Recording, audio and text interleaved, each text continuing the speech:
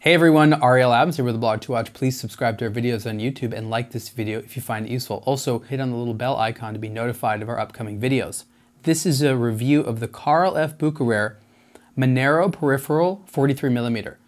This exact same watch is available by the brand in a smaller 40mm size. It's a little bit over 40mm, but that's why this is called the Manero Peripheral 43mm. The other one doesn't have 40mm on the name. Just telling you if you get confused and you see a different watch that looks identical at a smaller size. This watch is a well-made, albeit somewhat generic-looking dress watch that has a really nice enthusiast-grade, in-house made automatic movement. This watch is probably not going to be the only watch in your collection. But if it is your only watch in your collection, if you are someone that just wants to have a watch like this as your daily wear, you'd be very happy with it. The movement inside is the A2050. It is an evolution of the original A1000 that Carl F. Bucherer released over a decade ago, and it was the first modern peripheral automatic winding system movement on the market. It then turned into other versions of it, and then the A2000 came out, which has a little bit more of a traditional aesthetic to it. The A1000 was actually a little bit more high-tech looking in terms of the design of the bridges. And here you can see that Carl F. Bucherer went back to a little bit more of a traditional look with the polishes and the anglage and things like that. It still has a lot of wonderful angles, so it's still modern. You can see that even though it is an automatic movement, the rotor moves around the edge of the movement, and that's why it's called a peripheral automatic. This execution, which is, like I said, the A2050, has a subsidiary second dial and a date. And there's a lot of watches out there that have subsidiary second dials and the date, so it's sort of a theme of watch.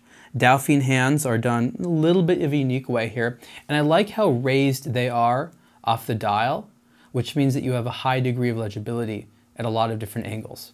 This version of the Manero Peripheral has a white dial, and there's a few other dials as well. I liked white because it's difficult to find a good legible white dialed watch. You'll find that a lot of white dialed watches aren't that interesting looking, so I like it for that purpose.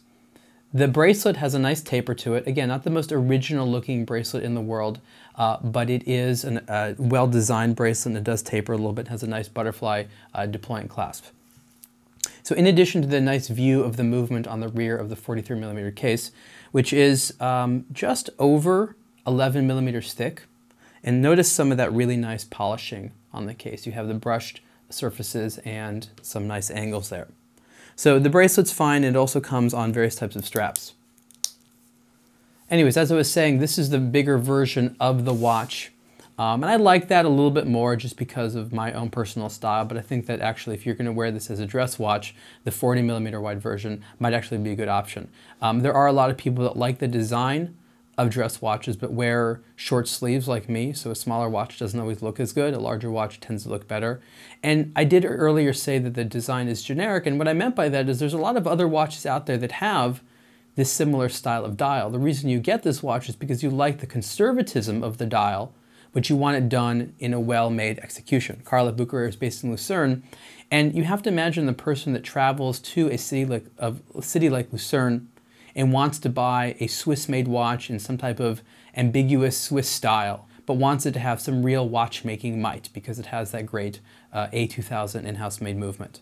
So there's a lot of things to discuss in this watch, and it's pretty well made in pretty much all regards. Again, not the most original design, but Carl F. Bucherer has other watches for that. All in all, I quite like it. And the Carl F. Bucherer Manero Peripheral 43mm has a retail price of $7,200, and you can see the full review on aBlogtoWatch. Thanks.